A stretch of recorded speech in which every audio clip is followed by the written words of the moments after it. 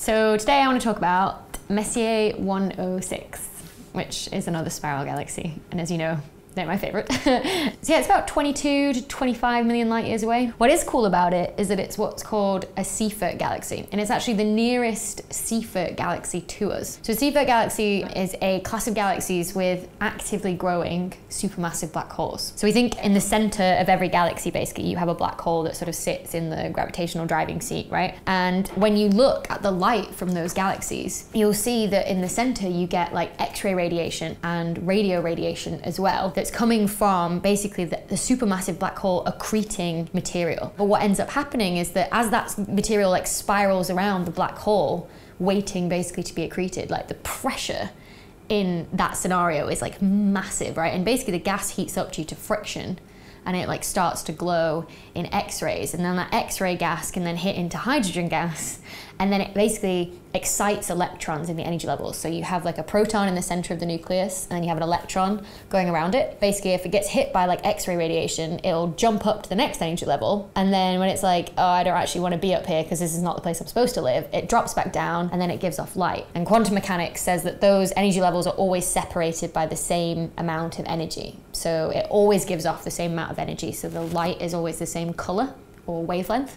And so when we look at the spectra of these galaxies, we see these very sharp peaks in the emission. Now we see also that in emission nebula in our own Milky Way galaxy. So this is like star forming regions, you know, like the Orion Nebula. You get the light from star formation also triggering the same process in gases around the nebula, and you get emission lines from it. They look a lot different though in these Seyfert galaxies. So this is a spectrum of the Orion Nebula, and you can see that at all the different wavelengths, occasionally we get these really sharp peaks of emission, and that's from, say, this one here is from hydrogen, okay, and a bit of nitrogen mixed in as well, so in a couple of peaks that sort of blur together. But basically that's always at that same wavelength, and we see that very, very, very clearly. Now this spectra over here is of one of these Seyfert galaxies, so it's a different galaxy. I couldn't find the specific one for this one straight away, but this is for a Seyfert galaxy, and you'll see it also has the same kind of emission, but you can see actually instead of being very sharp peaks, these ones are kind of broadened,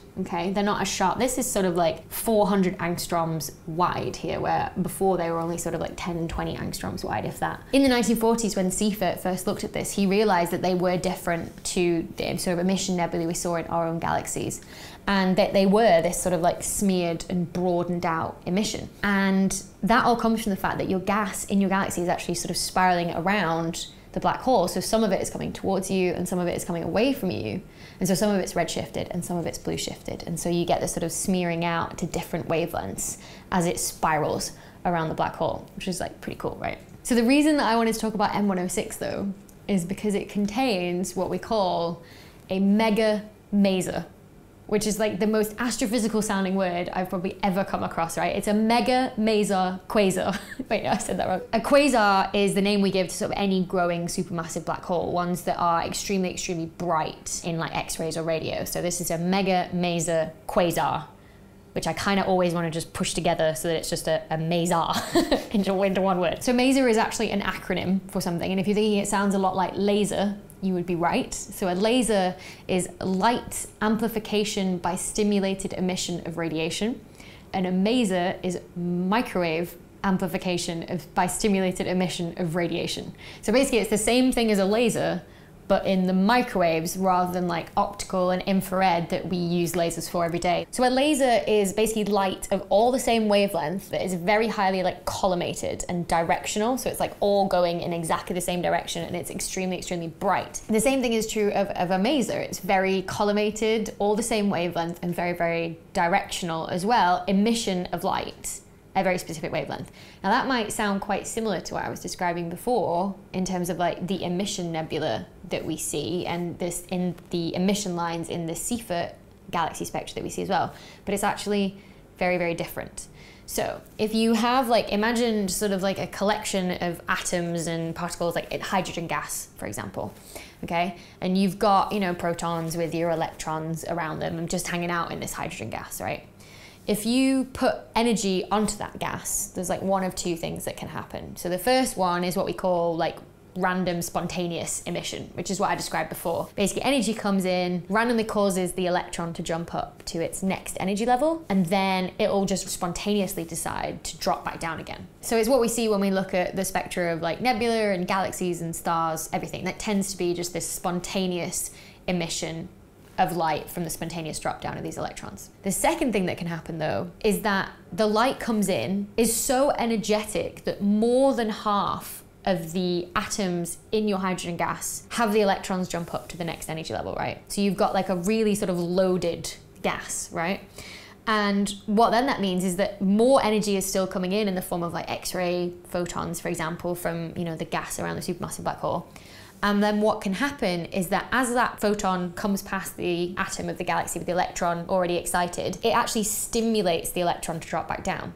And in doing so, the electron gives off light with the same wavelength as the light that came in, and also in the same direction as well. And so you end up with this actual like cascade of light that ends up being very, very directional, so all in the same direction on all of the same wavelength as well. So it's very collimated like a laser. But with the radiation that's coming off supermassive black holes, they're so energetic that these things are 100 times brighter than anything we see in our own Milky Way, hence megamaser.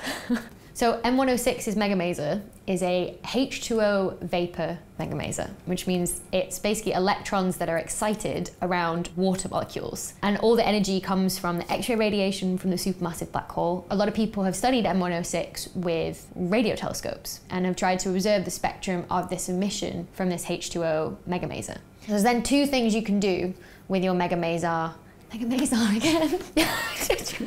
So there's two things you can do with your megamaser observations. So this one was Messier in 1995, who basically first of all measured the mass of the black hole using one of these masers. So this plot here is the spectrum that they get of this maser in M106. What you can see is that, yeah, it's not one single peak, it's lots of different peaks that are, first of all, well above like the generic sort of level of light you're getting from the galaxy, but they're at all different wavelengths because they've been shifted depending on where they're seen in the galaxy. So there's sort of like different clumps of the gas around the black hole. It's like not like a smooth thing. There are clumps that are emitting, that have enough energy to produce this megamaser.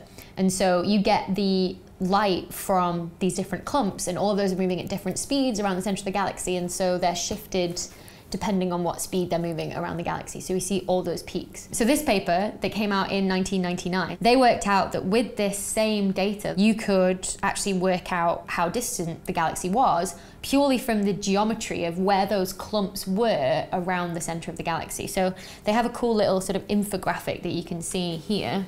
Here's the same plot that they had in that previous paper, which is just the spectra of light. And basically sort of stuff on this side you can attribute to clumps of H2O vapor with your megamaser on this side of the galaxy, and stuff on this side is these clumps over here, and the bright stuff in the middle is the stuff like sort of right in front of the central supermassive black hole. So I think those contours they're showing there are like the X-ray or radio data from the supermassive black hole. And then this is sort of the warped disk model that they've come up with to explain these clumps of these masers. So if we think about what the geometry of this system actually looks like, right, it would look probably a little bit like this. Okay, so if this is the black hole at the center of the galaxy, right, and you have one of these clumps of like maser emission over here, that is at a distance r from the center of the galaxy, and possibly it's going round the black hole like that. If we're sort of observing down here, this is my nice eye, on planet Earth, and we're observing that black hole and that maser, then first of all it's going to be at a distance of d away from us, and then also this light here is going to come out to us in a different angle than d, and so that's going to be sort of separated on the sky by that angle as well, right? We're also then going to measure the rotational sort of velocity it's coming towards us at, so this is sort of the velocity that you measure, but in reality it's actually sort of going round at like a rotation velocity like that, which we don't measure. That's also obviously then going to be at some angle in the galaxy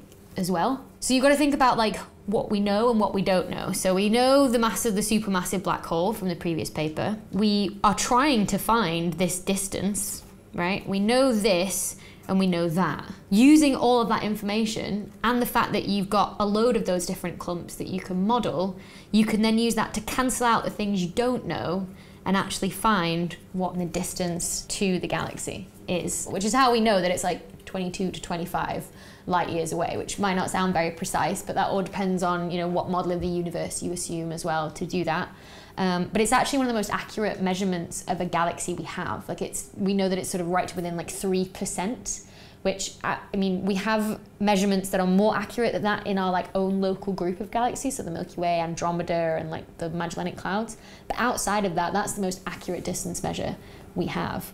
And so these megamasers are really, really useful in giving us a sort of step on what we call the distance ladder in cosmology, like determining at even greater distances, you know, how do we calibrate redshift with distance in the universe. Most useful for the observations that we do is to extend that, project that system of longitude and latitude onto the celestial sphere. Expands out, plot every single integer, negative and positive.